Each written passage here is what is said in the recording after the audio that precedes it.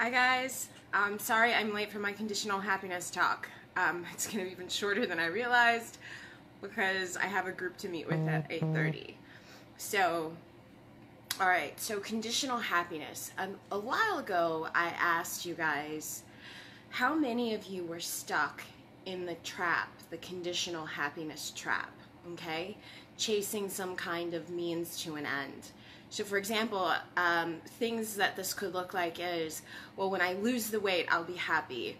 Or when I get the lover of my life, I'll be happy. Or when I have a certain amount of money, I'll be happy. Or, yeah, wherever this goes, I think you catch where I'm going with this. How many of you have or understand that conditional happiness trap, and how many of you have fallen into that? Okay, that was my question, and a lot of you could relate to what I was saying. So I'm going to leave you with this thought, because I spoke about this morning about the course, right? I'm going to leave you with this thought. If creation is finished, okay, and everything you choose comes with its own predetermined set of circumstances, okay, then isn't it better to manage your vibration as if you already have what you have and do not falter from there in order for you to achieve it? Because here's what I want you guys to think about, all right? I have this concept, right? For example, if you want to see a rose, okay, you have to hold the image of the rose in your mind first in order for you to understand what it is that you're looking at outside of you. But that's kind of how reality works in general, all right? You hold the image here, and whatever you believe to be real is what you see, okay? Bottom line, that is what you're going to see, okay? So let's think about this, all right? If you are trapped in, I'll be happy when, you're automatically putting something outside of you, out of reach, you're creating distance, you're creating obstacles, all unintentional, right? No one does this on purpose to themselves, right? But what I'm trying to say is, your natural state is one of peace, happiness, and joy. Our job entails removing the things that you need to get out of your own way, okay? You have to understand, at all times, you have an opportunity to find the next moment. It's this blank slate, right? If you're the potter, the potter doesn't ask the clay what it wants to be, it just simply forms the clay. So I want you to think of your story as an unformed moment or a clay that needs for you to shape it into whatever you want. But the thing is you have this ability, and you can do this all the time. And once you know this, you start trusting. And that's what's required, right? We can't get trapped in conditional happiness, although it is very helpful at first for our evolution. It's very helpful. You strive for things, you strive for things, you strive for things, you strive for things. But you ever notice that when you reach your goal, you want more, or it's bigger? You want more.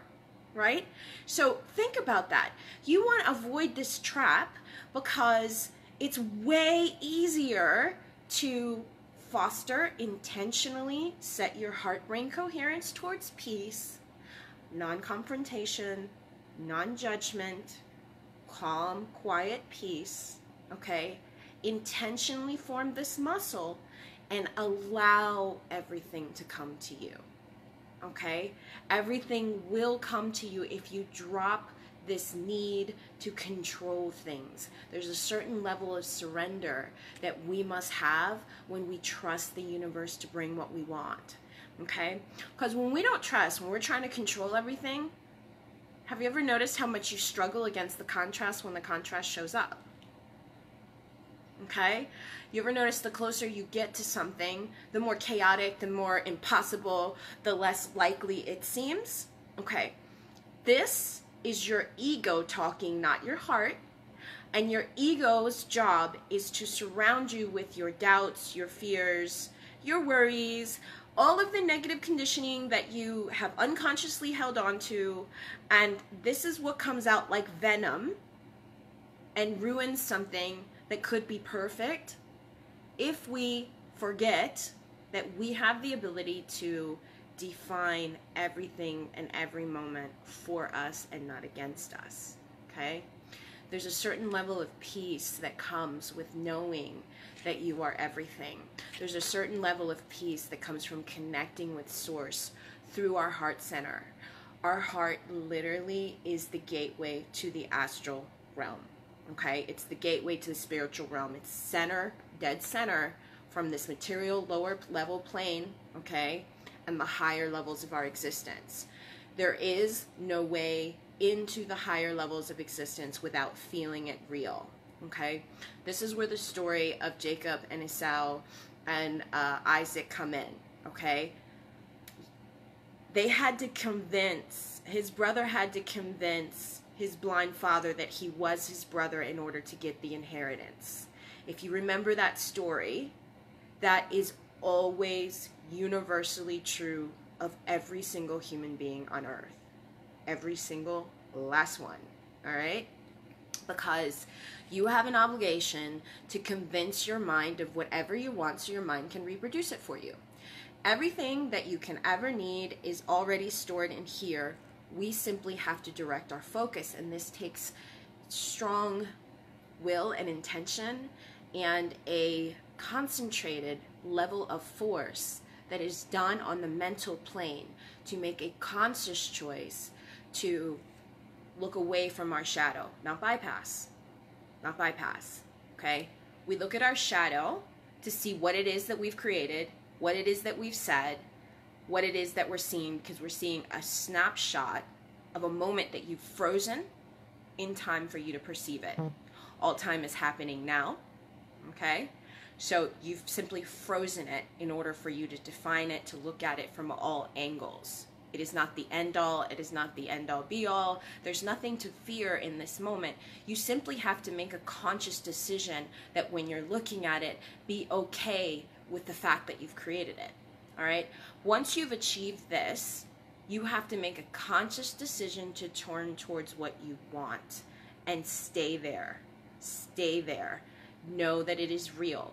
When you can convince your brain, okay, you will get your desired result.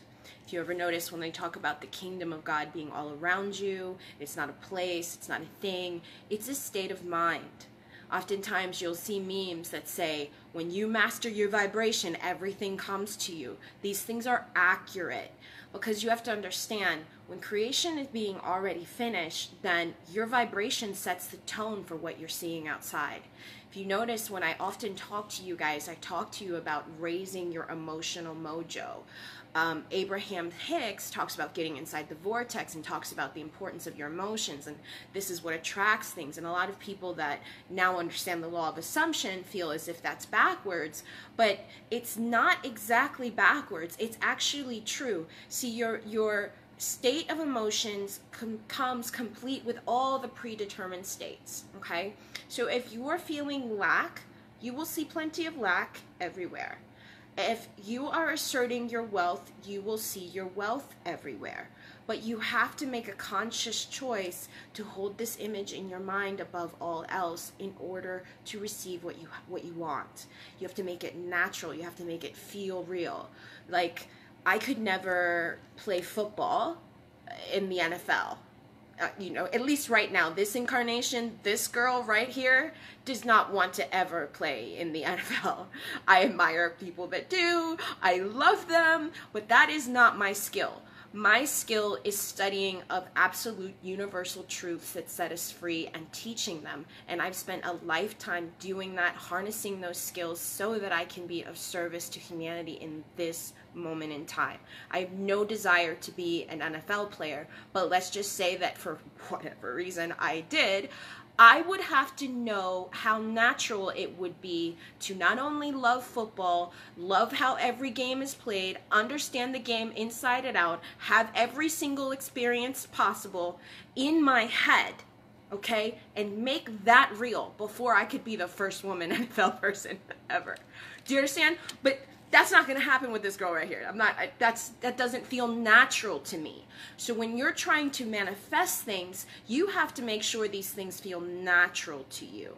You have to pay attention to what you're saying inside, because the truth is, the only suffering we do is our imagination. or our perception of our past because we haven't understood how it serves us. So then we are going to do some suffering, right? We're going to be lost in that moment where we're judging an unformed moment and we're not appreciating it.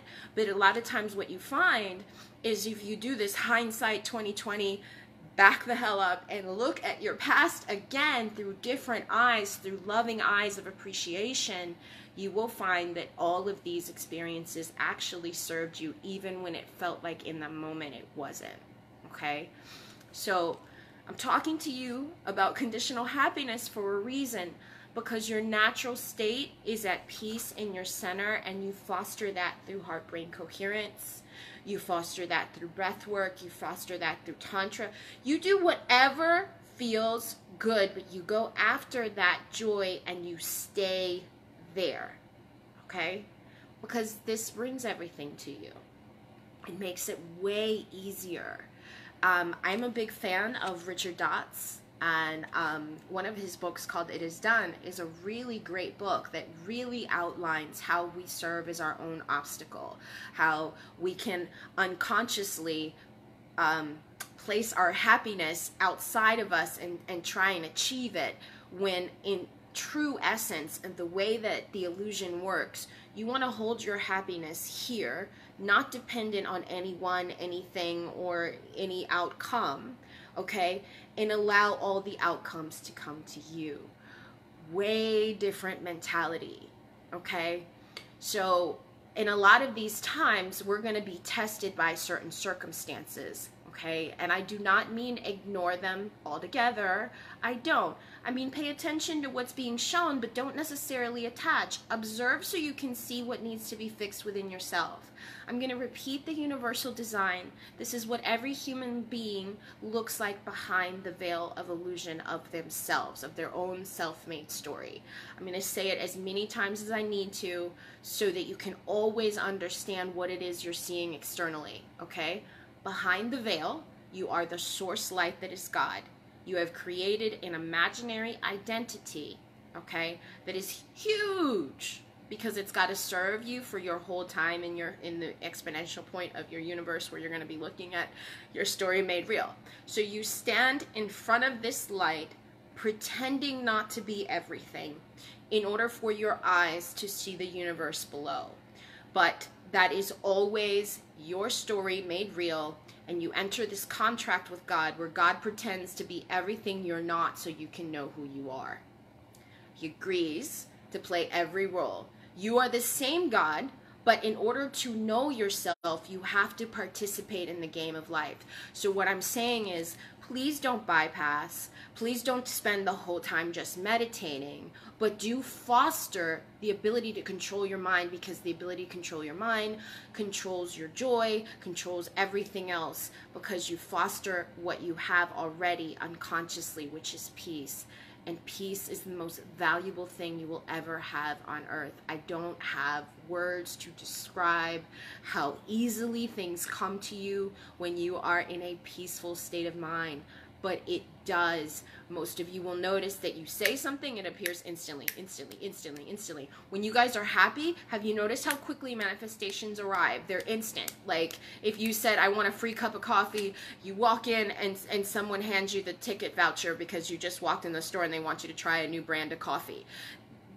It happens all the time. And it doesn't have to be so simple. It could be anything, okay?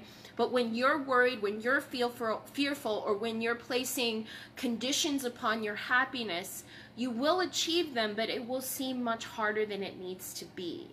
I want you guys to remember that always creation is finished, and that our most important job we will ever do in life is manage that vibration, is understand that we are one and the same source with everything we wish to have.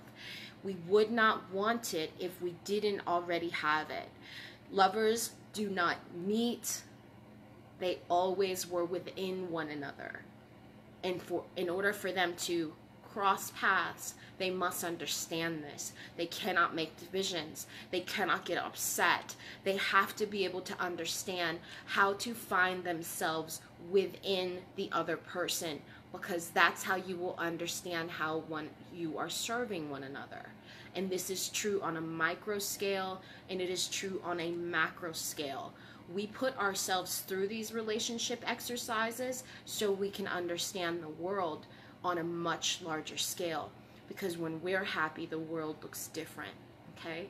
Recently, I was asked this one question. It's the last thing I'm going to say because I'm out of time. I was asked, well, okay, all of these things are showing up, and I get that they're showing up for transmutation, but I'm ignoring it, and some part of me feels heartless, and this is what you're talking about? And I had to stop her and say, no, that is not what I'm talking about. I'm not talking about bypassing at all. I'm talking about acknowledging what you are seeing and choosing to see it better from behind the veil until the outside conforms to your inside, because your focus is no longer facing the wrong way. We have to make the conscious effort to return our vision to the only first cause that will ever exist in the world. In your reality, you are always first cause of every experience. You are always seeing the same thing. You are simply choosing a different angle of perception. So people, what they do is show you their angle of perception so you can see in all directions, because the truth is you are technically blind. If you only use your eyes to see, you are really blind, because you don't understand the design is only a playing out of your inner conversation pretending to be other people. So you have to be able to see through the eyes of the Holy Spirit, who says, hey, we are all one, we're all serving you. This is how your thoughts are playing out, so you can know where you are. What are you going to do next? I'm with you. And when you have that kind of peace, you can walk through any valley, shadow of death and limitations and whatever else you've conceived, absolutely fearless, knowing you will not be burned in those fires of affliction. Okay? That is not to say that all the time that we spent unconscious of the fact that we were playing this game isn't of value. It is. But you can't lament your past, and you can't be upset, because all of those experiences formed you, and every single soul contract that you entered in that moment served you. Whether you liked it or not, you learned how to love yourself, how not to love yourself, what to teach others, and what not to do or what to do in every single occasion. This is valuable, valuable, valuable information, because what you guys don't understand is your fortune lies in your authenticity. When you are unafraid, when you're totally free to be you, when you can speak your truth, when you can tell your story and you're not ashamed. Sorry guys, I've got to go to my call. You're not expecting someone to complete you because you know you are complete and whole already. You simply wish for someone to accompany you in your joy, okay? That is what we are after, my loves. Please understand the difference. Conditional happiness is a trap. It is helpful when we're unconscious, but it is not helpful once we're awake trying to manifest things. It is more important for you to focus on being happy, peaceful, and joyful, because the truth is, the bottom line, this is your natural state. You are trying to undo the conditioning. Kind of like an onion. You want to peel back those layers until you get to the good part. You know, you want to peel that skin off, just peel that, keep going, peel the rough parts off until you get to that good part. That's exactly what you're doing. You're trying to find the center of yourself that is no longer enslaved to its story, no longer believing it is separate. That's all. Okay? So please think about what I'm saying. I do have to run to my class, but I love you guys. Think about it hard, and understand that if creation is finished, the hard part is over. The only thing you're doing is managing that vibration. All right? Managing that vibration. When you manage that vibration and you let nothing bother you, and you just keep saying, everything is happening for me, everything is happening for me, and you maintain that attitude, you start seeing how it actually is happening for you. And that's freeing. That's very freeing. It's also way better than being afraid through life. And it's way better than thinking that things are against you, or that the other shoe is going to drop, or having anxiety, or any of those things. Please remember, the only time you're fearful or having anxiety or any of these other things is because you are focused the wrong way in your imagination, and the guidance system is simply trying to tell you, can we get out of here? We actually don't exist here, and we're tired of existing here.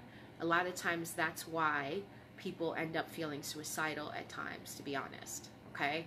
Because that part of you that knows better wants out of that conception.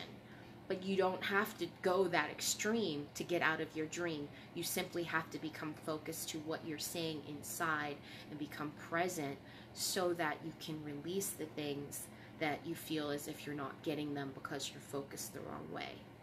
The only way we get things is going in, right? Touch that heart. If you guys want me to lead heart-brain coherence meditations and things like that, absolutely, let's do it. But please, by all means, do not suffer and do not fall into the conditional happiness trap. It's not worth it. It's really not, because you'll keep chasing. You'll keep chasing the next goal, the next goal, the next goal. So this will require a lot of effort on your part, but the truth is, before you even ask, God already answered. God already answered.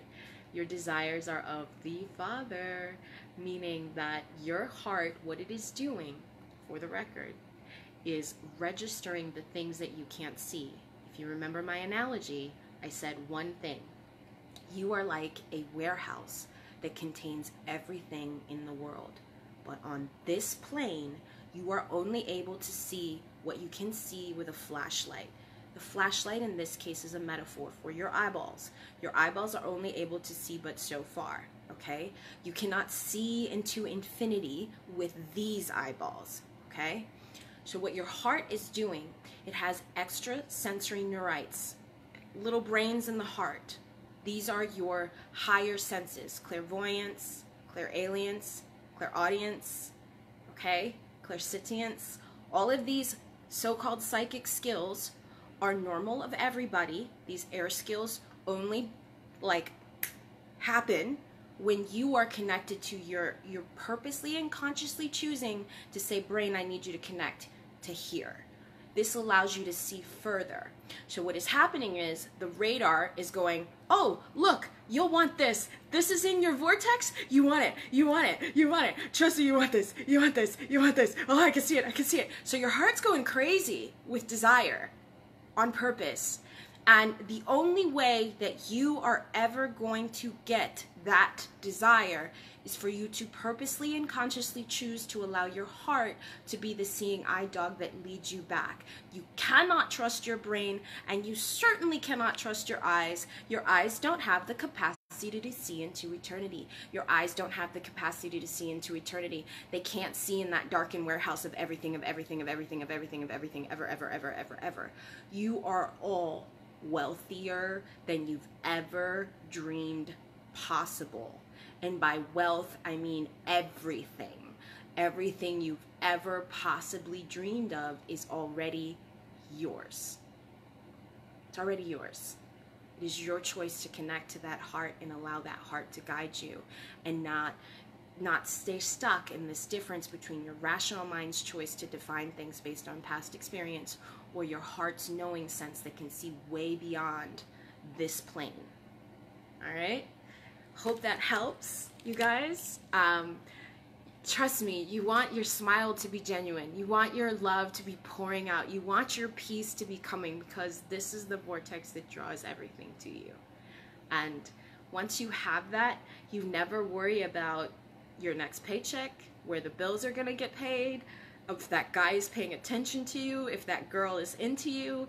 You never worry about these things, because they'll say things that you want to hear because you're vibing at the level that you want to be at already. That is the key. If you can treat your life like a choose your own adventure book, okay? Stay there. Your natural state is not dependent on anything else outside of you. And this is a very good place to be, because you don't have a care in the world. The world takes care of you. It's a way better way to live. Trust me, you guys. All right? Mwah! Love you, and I am late for my group, so I gotta go. Love you. Bye-bye.